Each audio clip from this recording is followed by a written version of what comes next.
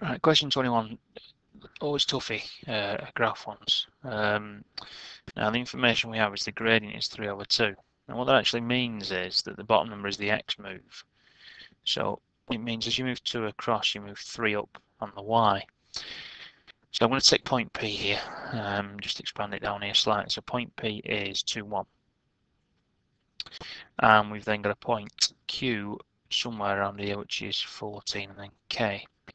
So we know that we've moved across from 2 to 14, so we know we've moved 12 across. But if you think of it this way, the gradient between this line is 2 across and 3 up. So if we go 2 across, 3 up, 2 across, 3 up, 2 across, 3 up, 2 across, 3 up, 2 across, 3 up, and 2 across, 3 up, I've gone 2, 2, 2, 2, 2, 2 across, actually 6 times, which is 12, which is the gap. So I've then gone 3 up, 3 up, 3 up, 3 up, 3 up, and 3 up. So I've gone 3 up 6 times. So that gives me 18 there. 18 moves up. I've started at 1 because 0, 0, if you think of it on there, there's your axis, so 0, 0 is here. So I've actually gone 2 across and 1 up, so I've started 1 up as it was. So actually K is going to be 19 because it's 18 up from the 1. So K there is your 19. If your gradient came up as 7, just to explain that, it actually is 7/1, which means as you go 1 across, you go 7 up. So if you just get a single number as your gradient, it means 1 across and that. Equally, if there's a negative gradient, so say minus 7/4, then that would be meaning 4 across and then 7 down. So you go 4 across and then 7 downwards, therefore getting a negative gradient of slope. But your answer is case 19. Question 22. This is looking like a circle theory question here. So we've got circumference of a circle. This is called a cyclic quadrilateral A, B, C, and D. So the opposite angles, this angle here with this angle will add up to 180. Equally, C with A will also add up to 180. Now let's just see what we need to do. The angle AOC is 168. So it wants us to work out the angle of ADC. So this angle is the thing we're looking for. Well, the angle subtended to the centre, if you've got like a sort of arrow happening here, angle B then will be half the amount of what it's subtended to the centre. So here's the centre, here's the angle on the outside. So if we half 168, that'll give us 84 degrees. So 84 degrees is B. Now we know it's a cyclic quadrilateral, and it also gives reasons for your working. So angle subtended to centre is double subtended to circumference. And we also know that cyclic quad that we've got here, opposite angles equal 180 degrees added up. So this and this added together. So therefore B plus D equal 180 degrees. I now know that B is 84. So if I take 84 off 180, that will give me then 96 as my answer. So for angle D there, or ADC if you like, using the proper terminology, ADC is then 96. Question 23. Sally has a bag of 9 sweets. In the bag there are 3 orange, 4 strawberry, 2 lemon.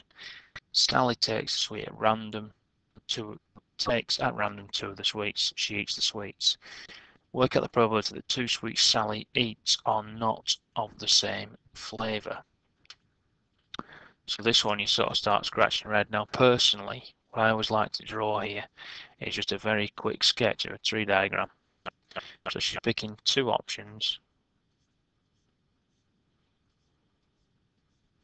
So we've got orange, strawberry, and lemon.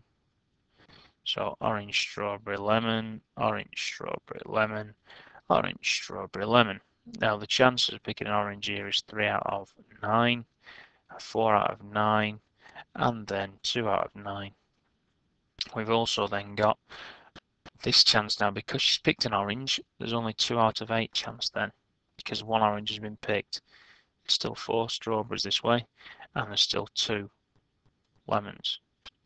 This one she's picked a strawberry, so orange, there's still 3 out of 8 left here. Strawberry, we've only got 3 out of 8 left, and 2 out of 8. This time she picked a lemon, so we've still got 3 out of 8 oranges. We've all got all of 4 strawberries, and we've only got 1 lemon left, out of 8 sweets. So what's the probability that the 2 sweets are not the same? Personally, I'd go along the routes of same, same, same, same, and then same and same. So that S should have gone a bit lower down. I'll just redraw that out again.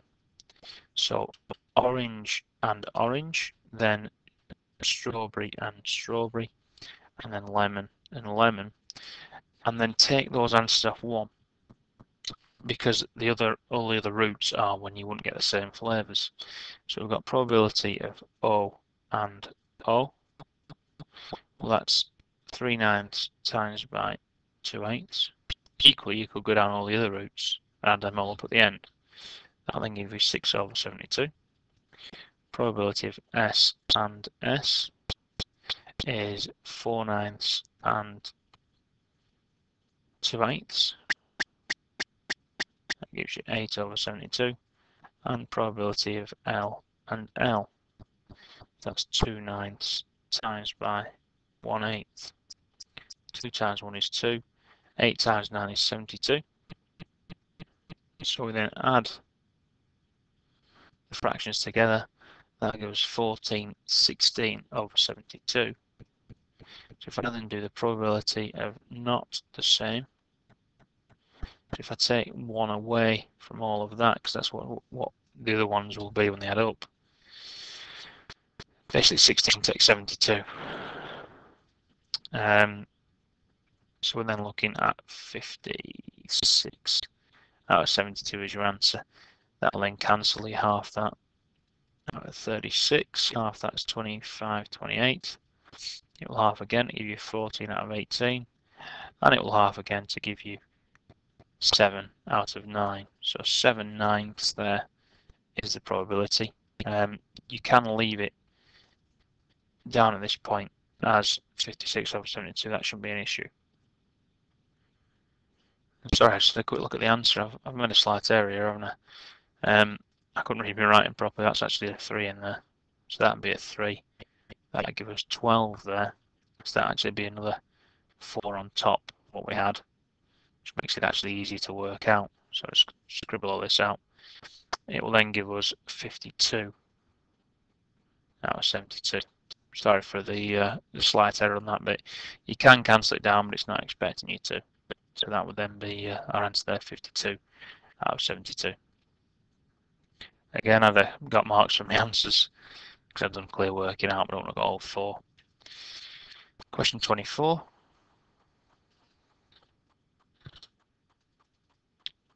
So we've got 3x minus 2 plus 8x plus 3 and then equals 2. Personally, you can call it what you like, cross times in, or these things come up here and both of these go on to the side. That's the way I've always taught this. We're basically timesing everything through by both parts.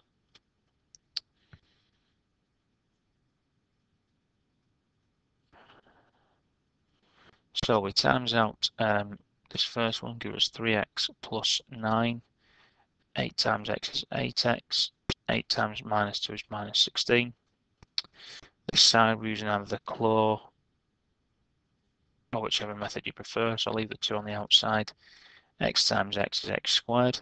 X times 3 is 3x. 2 times x is minus 2x. And minus 2 times 3 is minus 6. Collect the x's together, so that gives us 11x. 9 take away 16 is minus 7.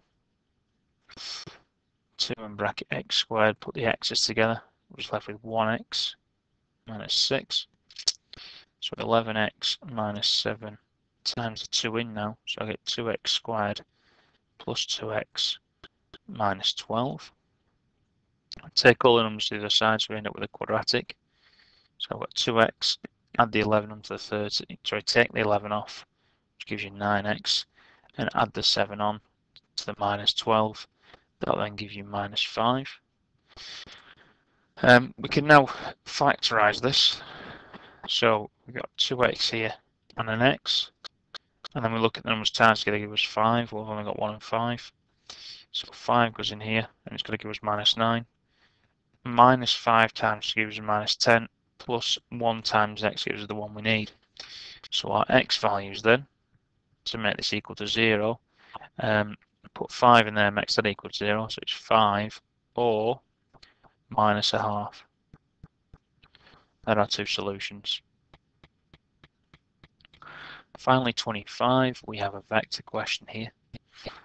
So we've got a trapezium, and we are told that PS is parallel to QR, and QR here is twice that of PS. Now we know that P to S is B, so Q to R will then be 2B, and it's double the distance.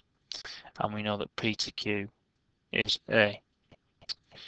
X is the point on QR, so X is the point on QR here, such that OX is 3 amounts and XR is 1 amount. Expressed in terms of A and B, PR. So P going to R first of all. So all you do with this is, it's like going on a journey basically.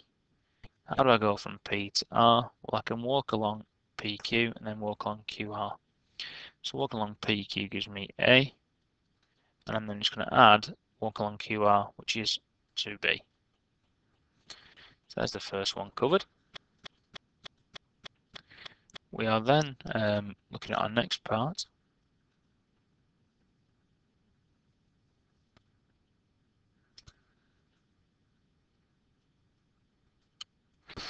which is express SX. So we're going S here to X. So the first step to think about this is the route I'm going on. So I'm just going to draw in red. So I'm going across here first, then I'm going up here, and then I'm going a bit across here. Now firstly, 3 parts to 1. So we're actually going across here. It's split into 4 equal bits. So this will be 0.5b, and this here will be 1.5b. Because 3 parts and 1, so 4 parts divided by 2 gives you 0.5 or a half. So we're then going to go from S to X. So walking along here first, we're walking against the normal pathway of B, so it's actually minus B. Then adding A, and then we're going the same way and we're adding 1.5B. That will then give us minus 1 plus 1.5. We've got an A here, and we've actually got a half B left. Because if you're at minus 1, if you want to put a 1 in there and adding 1.5, you'll just be left with 0.5b. And there's your solution.